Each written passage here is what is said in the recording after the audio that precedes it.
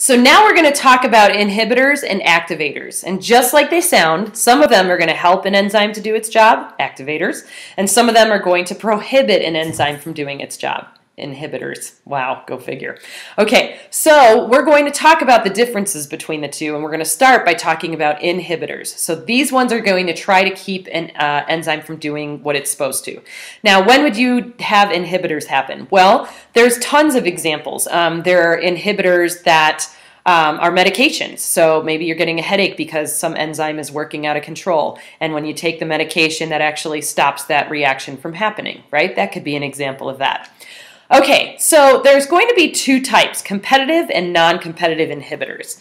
Now, when I drew an enzyme for you earlier, it was a little simplified just to kind of get the point across. So now we're going to get a little bit more in-depth. So if I was going to draw an enzyme, here we go, like this. And I need to clear a little section right there. Okay. Now, what I'm drawing over here is something called the allosteric site. Okay?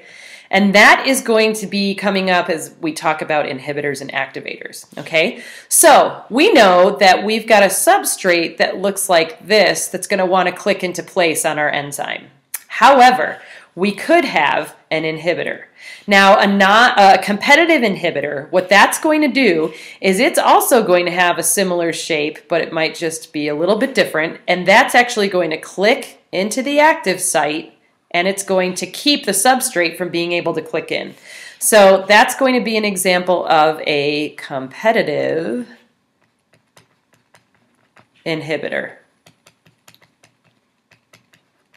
Okay, so that's going to be how a competitive inhibitor is going to work. Now, the next one that we're going to talk about is going to be a non-competitive inhibitor.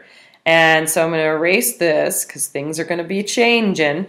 Okay, and a non-competitive inhibitor is going to do something else. What it's going to do is it's going to click into the allosteric site, and as a result of that, it's actually going to cause the active site to change shape.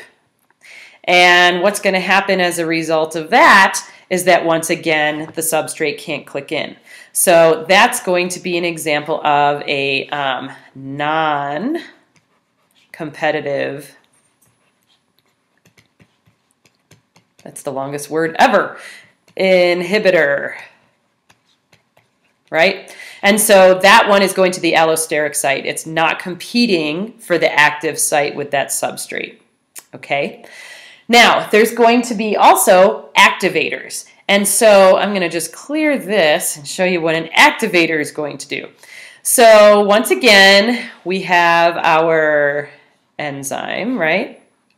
And we need to make our little allosteric site, okay? There's our allosteric site, right? So same setup. And what's going to happen with an activator, let's do it in a pleasant color like green. An activator is actually going to click in to the allosteric site down here, and that's actually going to keep the active site intact, okay? So we're going to say this one is an activator.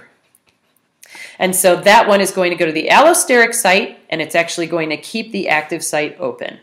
Okay, so I often give the example in class to kind of give you a little bit more of a real life situation how this would work. So a competitive inhibitor is basically competing for the same active site, right? So if you've ever been in a parking lot at the grocery store and you see that awesome space open up right at the front, you're like, yes, because I'm lazy and I don't want to walk, right? So you're all excited, and then some jerk goes right in front of you and takes the spot. That's a competitive inhibitor, right? It has taken the same active site that you were going for. You're the substrate in this situation, right? The parking spot is like the enzyme or the active site, right?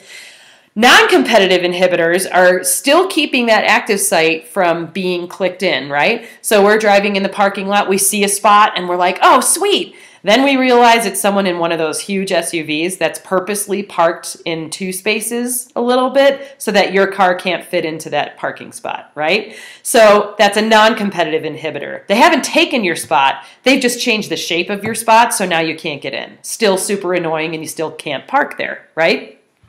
Whereas when we talk about activators, activators are going to be there to actually keep that active site open, right? So let's say I'm with my husband and we're driving and I'm like, ooh, I see a spot up there. Get out of the car and you better go stand there until I get there, right? So he's going to block anyone from getting in there so that I can get in there, right? He's in my activator.